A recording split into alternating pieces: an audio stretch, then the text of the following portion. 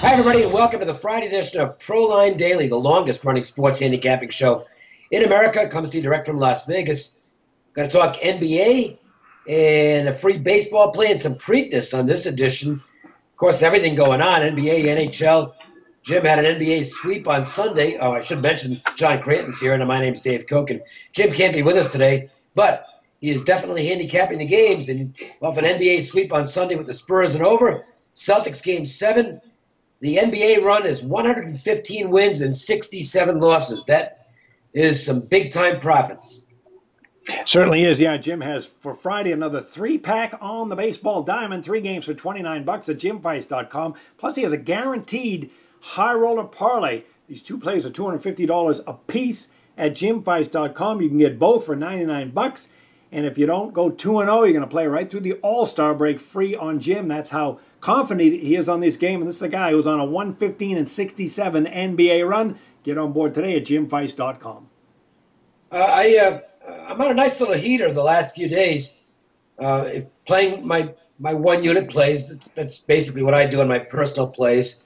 I don't deviate much from that. +3 on Tuesday, +3 on Wednesday. Picked up another profit last night with a parlay that hit on the Mariners and Dodgers, won the Blue Jays, lost a 1-run game with the Orioles. But it's going real well right now. I like the Royals-Twins game tonight, and that is my strongest play on the board. It's available right now at the website. And I also put up the Preakness for $15. And this is actually a race I've done well with over the years. I've not done well with the Derby and didn't this year. But I have been able to do well with the Preakness, and I think I've got a nice value play on the Preakness, $15 at jimfeist.com. So here we go, Cleveland and Boston. And normally, what I'm looking for, it's an angle play that works really well in the playoffs, is teams that lose 2 games on the road and play them on the first half in Game 3. And I'm definitely thinking about doing that with the Spurs, although I'm going to need to know whether Kawhi Leonard is playing or not, obviously. The Celtics situation with the Cavaliers is a little bit different because Boston has the home court advantage in this series by virtue of winning the #1 seed. But they're now in what I would call a similar set of circumstances to a team that would normally be down 2-0 and coming back home. Look, whatever, I don't think the Celtics have a chance in this series. I don't know if they think they have a chance in this series, which is a bit troublesome. But I think whatever you're going to see out of the Celtics, you're going to get in the first half tonight. So that would be the way I would look at this game, would be to take the Celtics in the first half. I think that's the last thing I'll be considering in the Celtics this season, because there's a good chance they're going to lose all 4 games this series. But, John, I think they'll play their best basketball in the first half tonight. Yeah, I can't argue with that. You know, you have to look at the last game and wonder what happened there. Was that a Game 7 hangover for the Celtics, or were they just intimidated by a more experienced and better team? I think it was probably a combination of both. I did not like what I see with the Celtics' defensive performance. I mean, they had nobody that could do anything with LeBron James. Now, nobody in the league really can. Not but really. When I look at what they have available to try and throw at him, they really don't have much. They used to have Tony Allen, but he's 35 years old on another team now.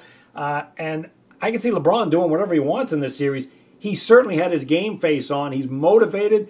He's a historical guy, too. He talks a lot about NBA history. Here they are 10-0 now in the postseason. I agree with you. I think it's going to be a sweep. If there's one game Boston's going to have to get back in the series on, it's going to be this one. And if you like to play totals, we see the total come down a little bit to 218.5. However, Cleveland during the regular season, not an elite defensive team. They have been on fire offensively in the postseason against the Eastern Conference, 37-16-1 over the total.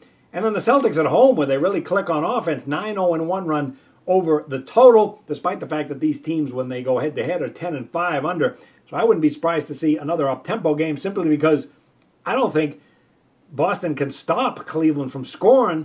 And even Kevin Love, who they wanted to get more involved in action, he was tremendous and wide open, and Boston doesn't have anybody to defend him either. And notice the Vegas odds, too, for a sweep went to minus money, like minus 110 on Cleveland sweeping the series. That makes sense, actually. Yeah. Makes a lot of sense, because if they win tonight, it's really, really tough to see Boston winning a game at Cleveland. That's exactly what they're thinking. Yeah, you think they're going to lose 3 and 4 at home if they lose these first two? Unlikely. So I think they made a good number on that. Look, when we go back to, if you go back to the archives, I mentioned last week, I said I think the Cavs and Spurs, the Cavs and Warriors could both sweep. And that, for a fun parlay at the price prior to the series, maybe not the worst idea in the world. Now, the Golden State-San Antonio game tomorrow, both teams will be well rested because they haven't played in a few days. But, John, there's no way to handicap this game without knowing whether Leonard's going to play or not, or what his stat, or how healthy he is if he does play.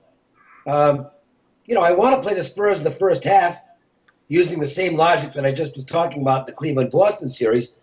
But if he's not on the court, or he's out there at 50%, I don't think I can do it. So my sentiments right now, I have not made a play on this game, and I'm certainly not going to do anything until I know whether he's playing. And to me, you can throw out everything else, because if Leonard isn't out there, they're not winning any games. Yeah, I agree. And we haven't seen any money movement really on the games. That's because nobody knows. 212.5, and it's probably about what you're talking about. Leonard is the difference maker. When you look at Golden State, they're 25-1 straight up going back to the regular season. Talk about clicking at the right time. And they're covering numbers, 18-6-1 against the spread. Not a perfect 9-0 against the spread on the road. Kind of the key for this, we all talk about the newcomer, Durant, but Stephen Curry is the guy who has really been the difference maker against the Spurs. The last 6 meetings when Curry is healthy, there's 5-1, and just look what they're doing in this series. He's 13 of 25 from long range. They don't.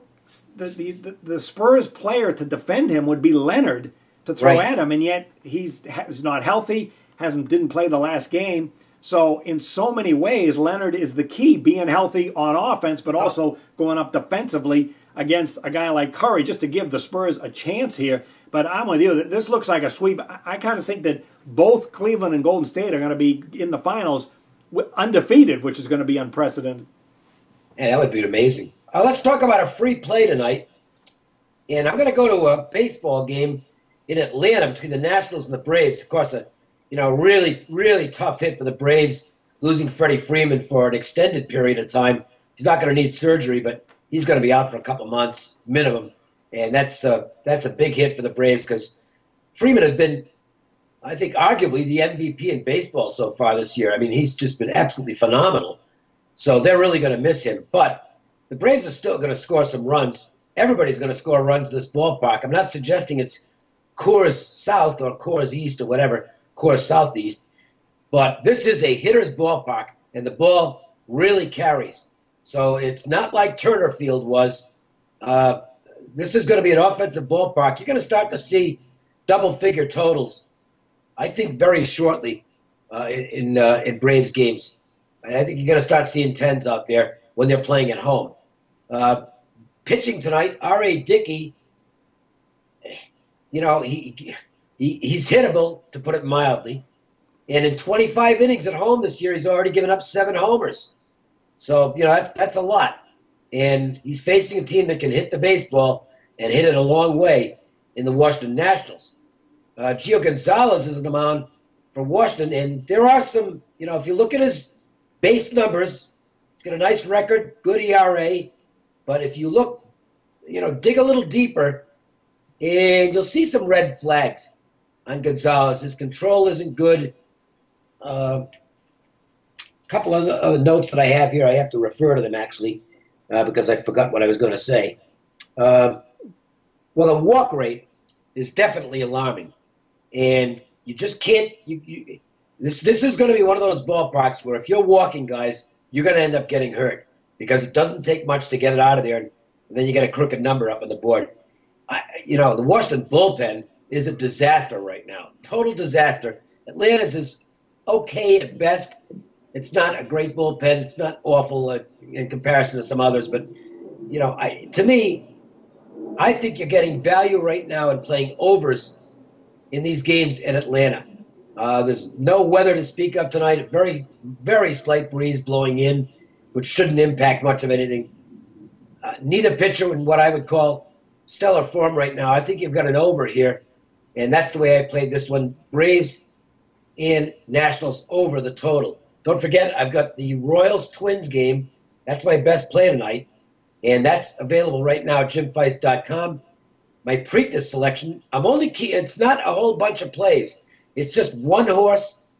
It's a decent price, and I'm going to play him across the board, and I'll leave it at that. If you want to go with the exotic wages and stuff like that, fire away. And I think this is definitely a horse that's got a great chance to hit the board, so you want to have him in there.